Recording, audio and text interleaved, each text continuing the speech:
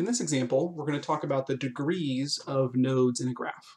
And the degree of a node is simply how many edges connect to that node. So it's really just a matter of counting. Here we have an undirected multigraph, and we're looking for the degree of each node in this graph.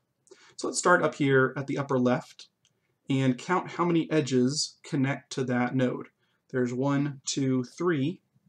So the degree at that node would be 3. Here at the next one next to it, there are 1, 2, 3, 4 edges connecting there, so that degree is 4.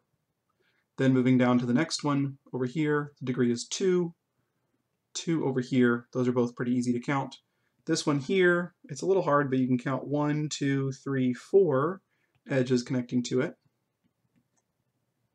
And then over here, there are only 2. The next one down below, there are 2. And then lastly, over here, pay special attention to this one, because a loop is the only part that can be confusing here. If we count edges, there's 1, 2, 3, and then there's a loop, and this loop contributes 2 to the total degree. So if you're just counting around how many edges come into this node, you'll get 1, 2, 3, 4, 5, which is correct. So just be careful with that you count both sides of the loop.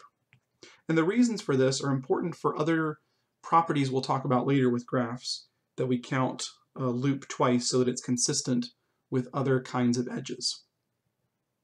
Now here's a directed multigraph, and we're going to count degrees again. Now the difference here is that with a directed graph, there isn't just one degree for each node. Instead, there's a degree that counts how many edges come into that node and how many edges go out. And appropriately enough, we call these the in degree and the out degree.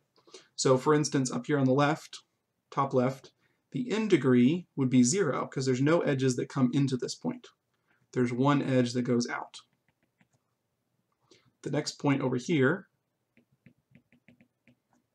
has 1, 2 edges coming in and 1, 2 going out. So the in and out degrees are equal. They're both 2. This one down here has 1, 2, 3 edges coming in and 2 edges going out. Then down here, there are 2 edges coming in and 1 going out. This one here has 1 edge coming in and 2 edges going out. Down here, both are 1. Over here, there are 2 edges coming in, 1 edge going out. And then lastly, again, notice here, the loop can throw you off, but just think of it as an edge that both goes out and comes into that node. So going out from this node, there's 1 and also the loop, and coming into it, there's just the loop. So there's 1 coming in and 2 going out.